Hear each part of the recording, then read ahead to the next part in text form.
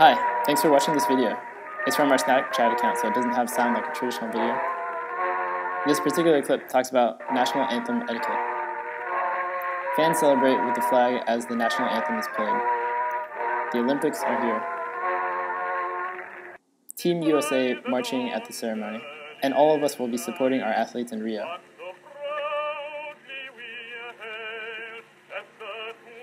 But what happens after they win?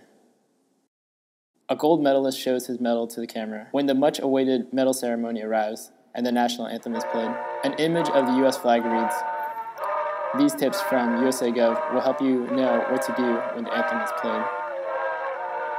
At the venue, stand facing the flag with your right hand over your heart. A crowd stands in salute with a hand over the heart during the anthem. If there's no flag, face towards the music and act if the flag were there. Singers with hand over heart during the anthem. Remove hats with your right hand and hold it over your heart. A veteran holds his hat in respect during the anthem. Military personnel. Members in uniform should render salute throughout. Military members rendering salute.